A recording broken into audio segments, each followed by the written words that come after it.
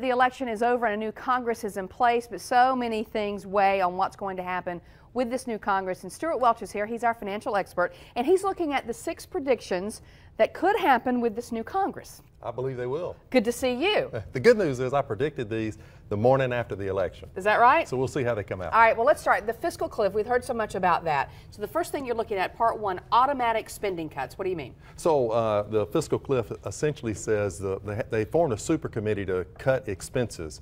And if they couldn't do that, then they had automatic spending cuts across the board, across 1,000 programs, 1,000 government programs. And so the super committee didn't do it, and so now it's set to have these automatic spending cuts beginning January 1, and that it's deep cuts in both defense and Medicare. So what does that mean for us, though?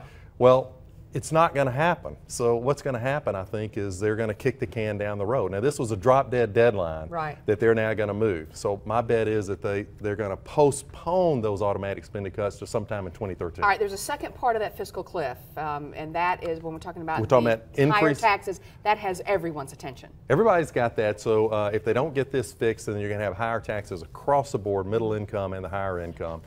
They're not going to get this. I don't believe they're going to get this done between now and the end of the year. I'm telling you, if super committee couldn't get it done, these guys aren't going to get it done in 60 days. So you think the taxes will go up? Is that what I think this is going to be a game of bluff, and so the Republican-controlled House is going to come in and they're going to say, let's extend the Bush tax cuts through sometime during 2013, give us time to work through compromise, and the Democrats, the Senate's going to come back and say, we're going to offer the spending cuts for the middle class, and we want to raise the taxes for the wealthy. So and it's going to be a game of bluff, and we don't know who's going to blink first, but I don't think either of them are going to get it done before the end of the year.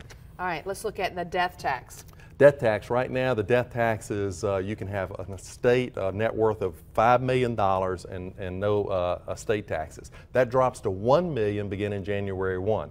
They're again not going to get this fixed, but I do expect them to get this fixed sometime in 2013 and then make it retroactive. Because the reason why it matters is you're talking about people they don't anticipate this. It's handed to them when a loved one dies, and so you have these taxes added on. And 1 million is middle income America. People with a house and enough life insurance are going to get taxed, face a tax they never had before. Okay, that is not a good thing. All right, let's talk about Social Security and Medicare. Social Security and Medicare. So you want to do deficit first?